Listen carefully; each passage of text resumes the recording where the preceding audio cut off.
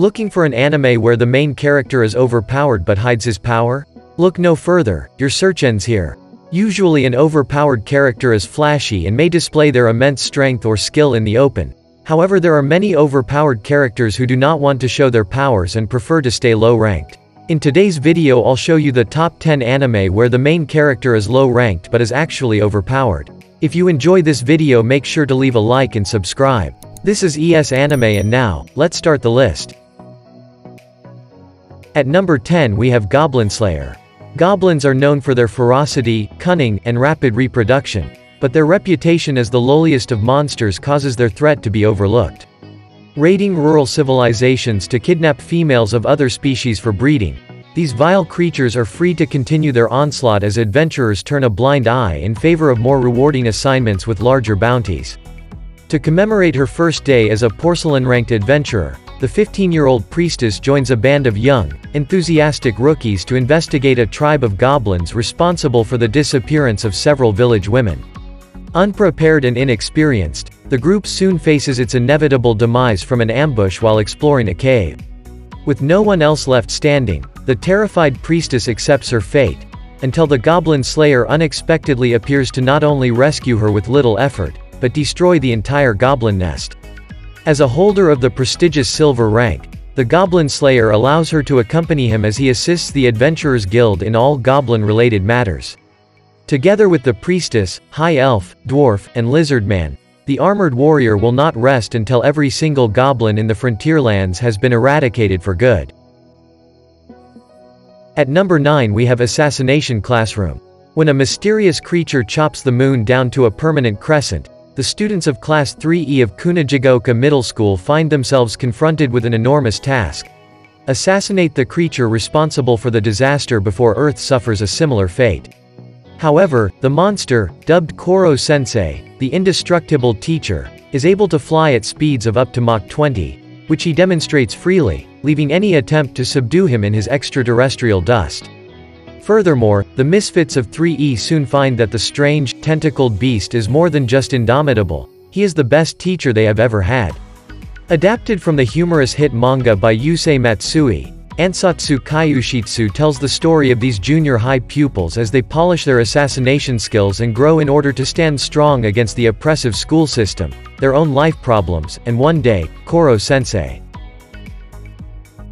At number 8 we have Noragami. In times of need, if you look in the right place, you just may see a strange telephone number scrawled in red. If you call this number, you will hear a young man introduce himself as the Yato god. Yato is a minor deity and a self-proclaimed delivery god, who dreams of having millions of worshippers. Without a single shrine dedicated to his name, however, his goals are far from being realized. He spends his days doing odd jobs for 5 yen apiece, until his weapon partner becomes fed up with her useless master and deserts him. Just as things seem to be looking grim for the god, his fortune changes when a middle school girl, Hiyori Iki, supposedly saves Yato from a car accident, taking the hit for him. Remarkably, she survives, but the event has caused her soul to become loose and hence able to leave her body. Hiyori demands that Yato return her to normal, but upon learning that he needs a new partner to do so, reluctantly agrees to help him find one. And with Hiyori's help, Yato's luck may finally be turning around. At number 7 we have Chrome-shelled Regios.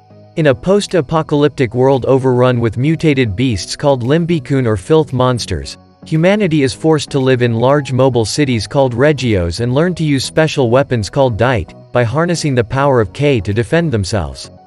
In the academy city of Zuna, Leifon Alsafe is hoping to start a new life and forget his past.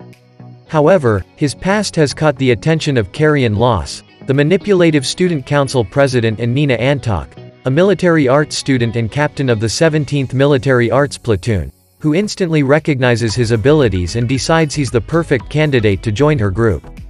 However, with a secret past that won't leave him alone and unknown powers beyond normal, Leifon just might not take it. At number 6 we have Trigun. Vosh the Stampede is the man with a $60 billion bounty on his head. The reason?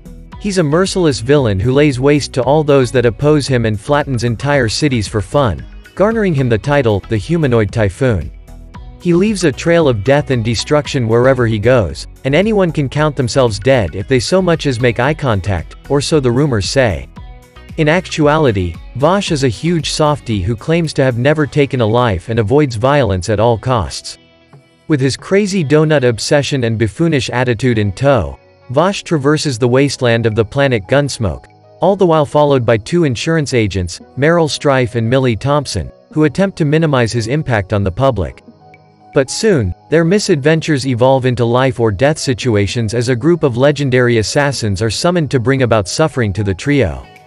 Vash's agonizing past will be unraveled and his morality and principles pushed to the breaking point. At number 5 we have Deadman Wonderland.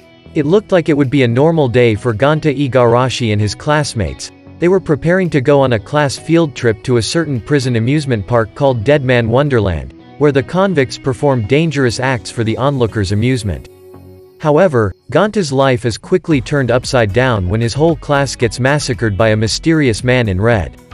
Framed for the incident and sentenced to death, Gonta is sent to the very jail he was supposed to visit. But Gonta's nightmare is only just beginning. The young protagonist is thrown into a world of sadistic inmates and enigmatic powers, to live in constant fear of the lethal collar placed around his neck that is slowed only by winning in the prison's deathly games.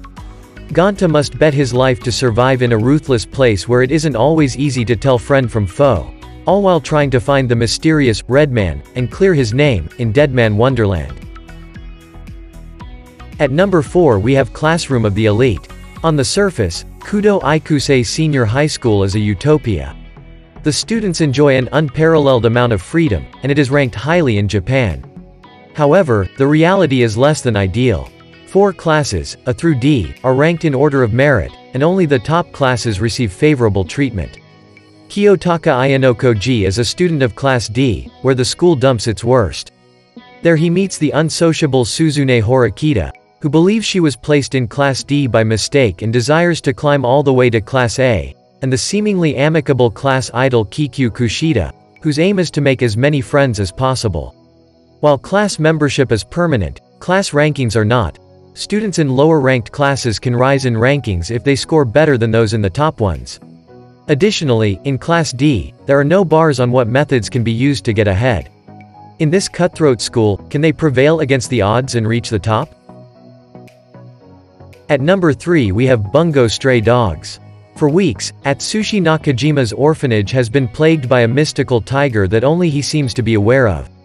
Suspected to be behind the strange incidents, the 18-year-old is abruptly kicked out of the orphanage and left hungry, homeless, and wandering through the city.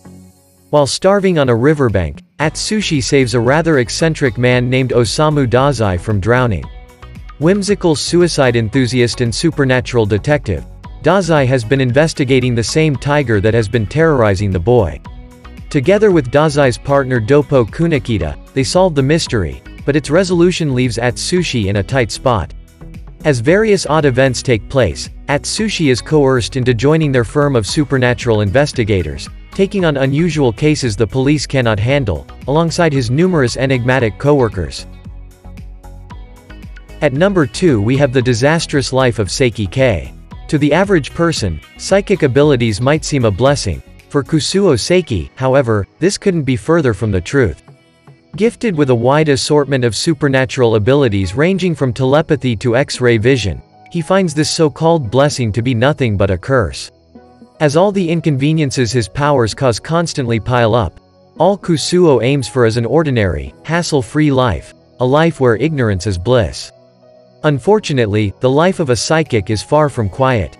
Though Kusuo tries to stay out of the spotlight by keeping his powers a secret from his classmates, he ends up inadvertently attracting the attention of many odd characters, such as the empty-headed Riki Nendu and the delusional Shun Kaido. Forced to deal with the craziness of the people around him, Kusuo comes to learn that the ordinary life he has been striving for is a lot more difficult to achieve than expected. At number 1 we have One Punch Man.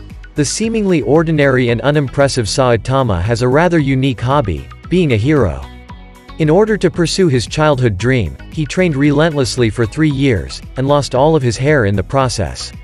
Now, Saitama is incredibly powerful, so much so that no enemy is able to defeat him in battle. In fact, all it takes to defeat evildoers with just one punch has led to an unexpected problem. He is no longer able to enjoy the thrill of battling and has become quite bored. This all changes with the arrival of Genos, a 19-year-old cyborg, who wishes to be Saitama's disciple after seeing what he is capable of. Genos proposes that the two join the Hero Association in order to become certified heroes that will be recognized for their positive contributions to society, and Saitama, shocked that no one knows who he is, quickly agrees. And thus begins the story of One Punch Man, an action comedy that follows an eccentric individual who longs to fight strong enemies that can hopefully give him the excitement he once felt, and just maybe, he'll become popular in the process. Well, that's it for the list. If you enjoyed this video, make sure to leave a like and subscribe. Also check out my other videos. Bye.